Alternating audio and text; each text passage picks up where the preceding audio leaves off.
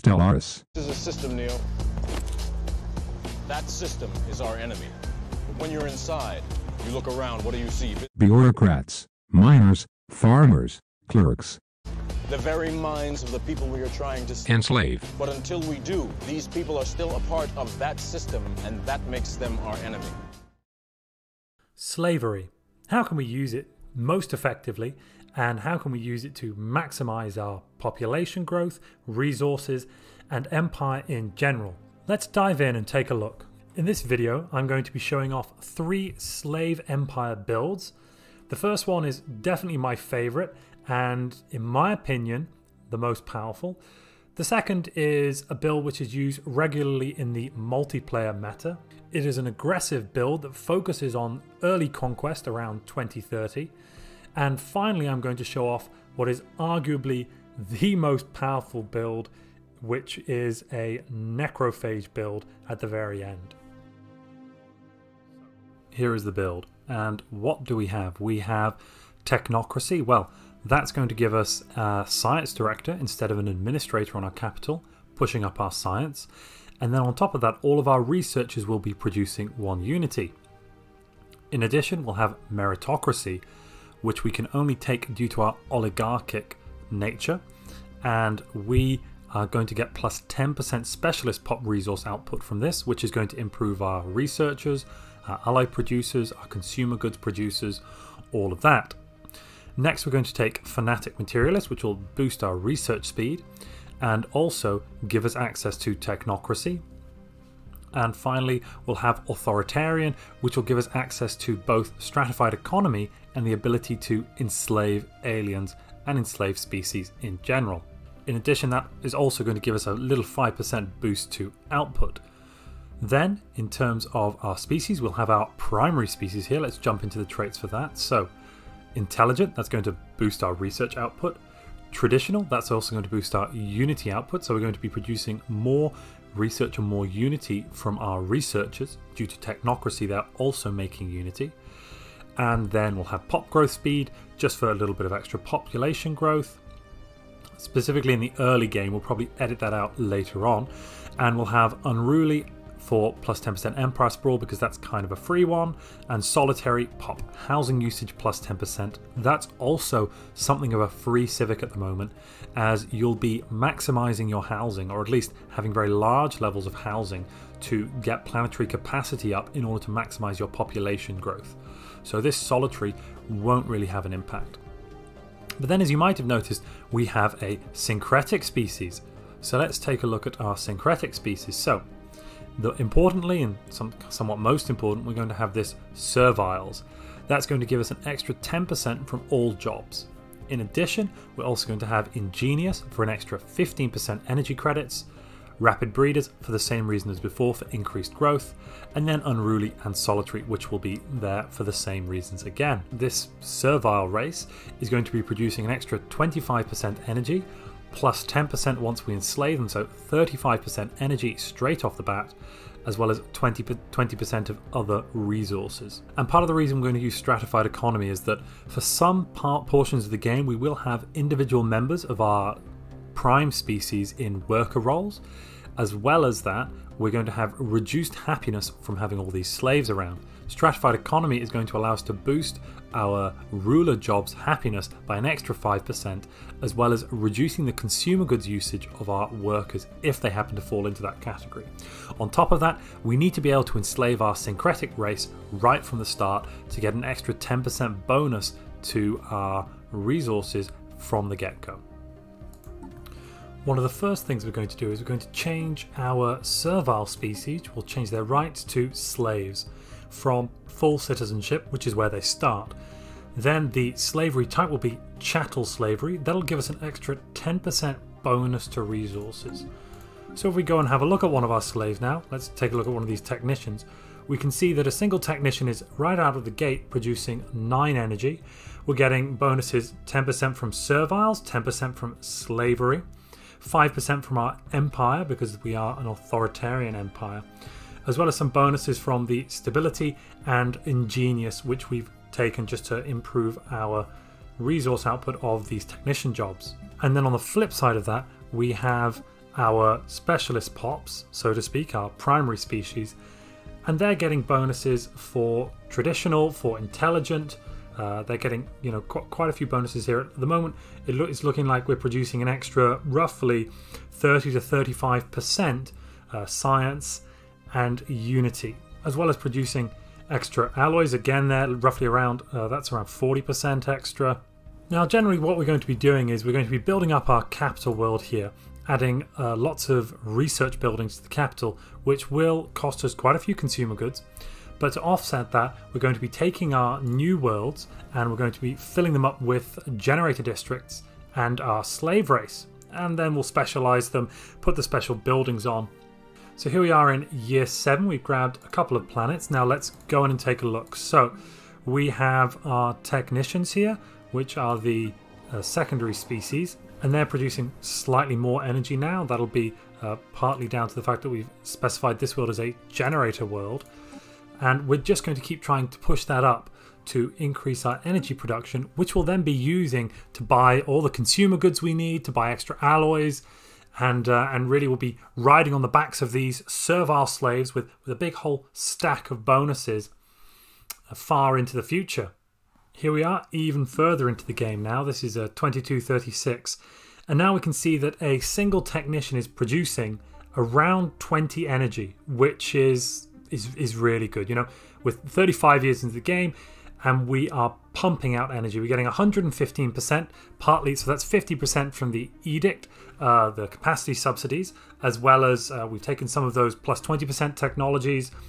We've got the serviles, as you can see there, the ingenious, the slavery, stability on their planets, making it even better, as well as the generator world specialty, and then the fact that we have an energy grid, which is increasing the base energy production of these jobs. I haven't actually managed to roll the technology in this particular save for the upgraded version. Now, something we're going to be trying to get as the game goes on is Thrall world technology. How are we going to do that? Well, first and most importantly, we're going to sift through the scientists until we get one of these scientists with the statecraft expertise. As well as that, we're going to make sure in our society research we take the neural implant technology as soon as we see it. And then we're going to try to take technologies which don't open out into further options. We're going to be tech beelining. Now, there is still some RNG in this. It can still be difficult to get to Thrall world. And if you don't get it, you're going to be...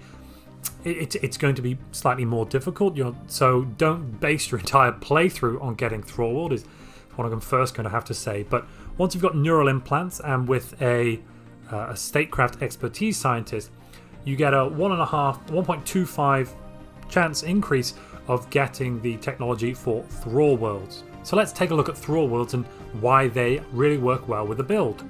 Let's take a look at this Thrall world. So we have mainly, and kind of most importantly, we have this plus 50% modifier which Thrall worlds get to pop growth speed, basically making Thrall worlds as fast as ecumenopolis for your biological pop growth. On top of that, you fill them to the brim with slaves, so they're basically going to have almost no consumer good usage. So here I've got, this is actually quite a small world in terms of the districts available, but I've got 37 pops on, and this planet is completely self-sufficient in terms of its resources. I mean, a small number of consumer goods, but otherwise it's outputting vast amounts of energy and minerals, given that I've only got, I think, what's that, 8 miners and 8 technicians? Yeah.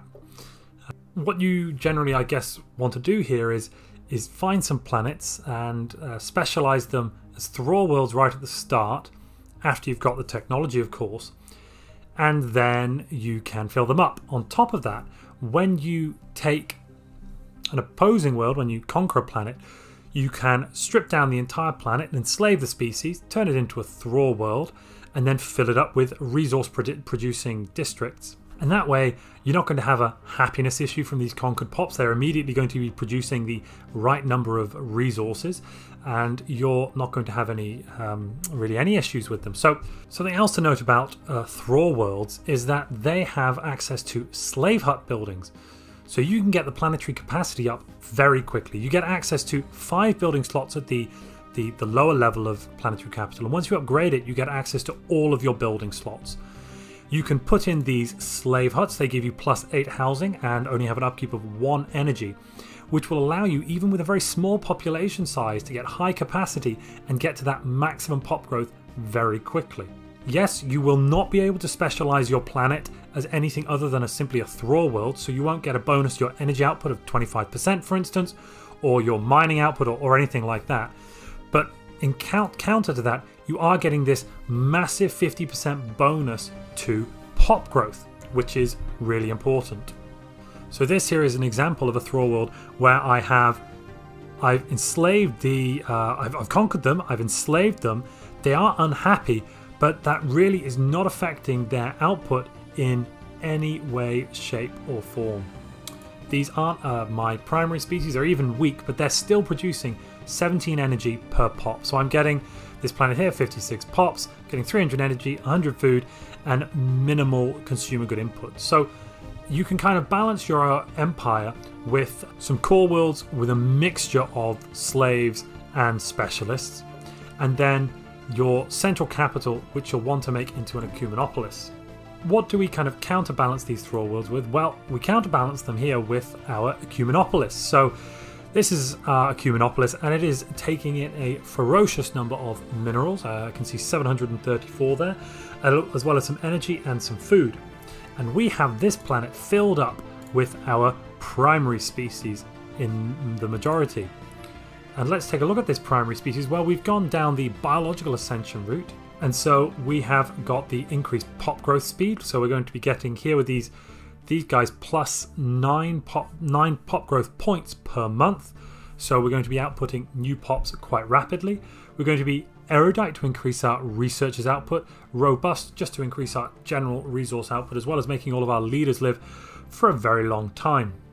And we've got not just one, we're going to have some other ecumenopoli just so we can get high pop growth across the board. So I guess the general plan here, if you can manage it, is to fill your empire with ecumenopoli and Thrall worlds, and use these two with the fantastic pop growth you're getting to really storm ahead in terms of the number of pops you have relative to other empires. Now, just a quick word on the biological ascension. Because we've gone biological ascension, we can modify our servile pops. And how have we modified them? Well, we've modified them to be nerve stapled and to also be fertile. So they're going to be growing faster, quite a lot faster, as well as having +5% resource output from jobs and 10% from serviles. And we'll throw in strong for an extra 2.5, so that's 22.5% extra. Plus with our energy credits an extra 15%. And we are going to try across the board to balance our economy with energy so that we are buying lots of things. As you can see here, I'm actually buying in lots of the resources I need and still running quite a high energy surplus. And then quickly looking at the Ascension perks I've taken. So I've taken Technological Ascendancy to start with. That's going to increase the chance of getting rare technologies like the Thrall World technology, which is going to be quite important to us. Then I've gone down the Biological Ascension path so that we can upgrade our servile species while still benefiting from that servile trait. In this particular playthrough, I didn't find a relic world anywhere, so I went with the Arcology Project number 3 just to get that ecumenopolis up and going. As well as here, as you can see, I've finished off Biological Ascendancy, and I've also taken Executive Vigor just so I can have more capacities going. So at the moment I've taken Extended Shifts, Capacity Subsidies, as well as Research Subsidies just for my 3 Capacity Subsidies. Capacity Subsidies is the important edict, and the other 2 are simply I wanted to increase my worker output, and I wanted to increase my research output as well. Now, one of the changes that has been made in this current edition of the game, in 3.0.3, is that forced growth is no longer a 33% reduction to pop growth, but only a 10% reduction to pop growth, which makes it much easier to manage this primary-secondary species duality, because on a planet where you want to have just your primary species, you can force them to grow. On another planet where you want to have more of your slave population, you can force them to grow. Now, it is definitely fiddly, but overall the bonuses you're going to be getting from your civics and things like that is going to be quite good. As my third civic, I've tended to go with the memorialist just to push the stability up on my core worlds, on my ecumenopoli, to get that really high, to push up my pop resource output on those planets. As interestingly, this isn't really a tall build in as much as it's very hard to build tall in Stellaris, but it's definitely a build where you aren't punished as heavily for not managing to go wide. Due to that massive pop growth and all the resource modifiers you're going to be getting, you can survive with fewer planets and still have really good outputs. Here we have another build. This one is a Slaver Guild build. So what's that going to do? First off, we're going to have Slaver Guilds, which is going to increase our pop resource output for enslaved pops by 10%, as well as enslaving 40% of our species. On top of that, we're going to take Meritocracy to increase our specialist output, Authoritarian so we can have the stratified economy living standards, Xenophobe for some extra pop growth, and Spiritualist just to push up some unity production. Then we're going to have Intelligent, Traditional, Rapid Breeders, very similar as before. And the starting one we're going to take is On the Shoulder of Giants. Now that's going to give us a whole wealth of easy to complete archaeological dig sites, which should provide us somewhere in the region of 40 to 60 minor artifacts. And with those, we can use those to kickstart our economy, as well as in the mid game, we're going to get an event chain, which is going to give overall boost to our empire. Now, this is a faster, more aggressive build than the previous one, but with this build, you can't really make use of Thrall worlds in the same way because you don't have this secondary species. On top of that, you can't specialize your secondary pops, so you can't have better pop output from those pops. This is definitely easier to manage.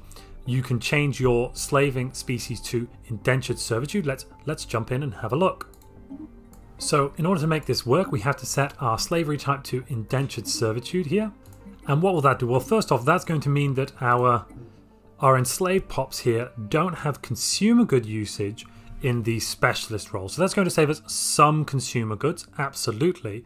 But on the other hand, our pops in these slave roles will not be having the same kind of output from our raw resources as we were getting in the other areas. If we just skip ahead for a little bit so we can take a look at our output at the end of the month. Yeah, so this build is going to be able to get there much more aggressively because you can kickstart your economy by completing these dig sites and getting the minor artifacts. And you're going to be looking at, in a multiplayer situation, attacking at around 2030. But in the long run, you can't make use of the of planets in the same way as the other build. From a purely slave perspective, I would say that this is, over a long enough period of time, a weaker build, as your pops will have per pop lower output.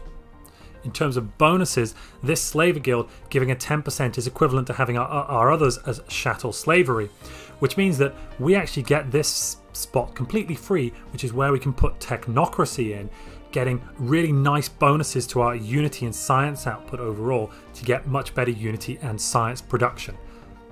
And here we have the final build. This is a Necrophage build. Now this build is probably and almost certainly going to be more powerful than either of the two builds we've looked at before.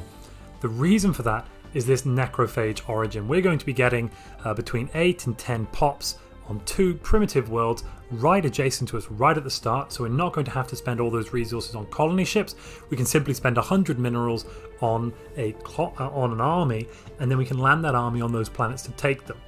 So that's going to give us, and after 10 years, we're going to switch them over from probably being something like a clerk, because if we make them clerks in the beginning, the problems with stability and happiness on that planet will be completely ignored by the fact that clerks produce trade value and amenities, neither of which are affected by stability because they're not resources. So the first 10 years, we're going to do something like that. We can also have a primary species here, which we've got the Necrophages. They're going to get bonuses to ruler and specialist output, reduction in upkeep, massive lifespan increases, as well as the bonuses we saw before, intelligent, traditional. Because we don't need rapid breeders, I've thrown in charismatic, but overall quite a strong species. And then a secondary species. Now we don't have serviles here, so we're not going to be getting that nice juicy 10% bonus, But otherwise, I've put in strong instead for a 2.5, so it's 7.5% weaker.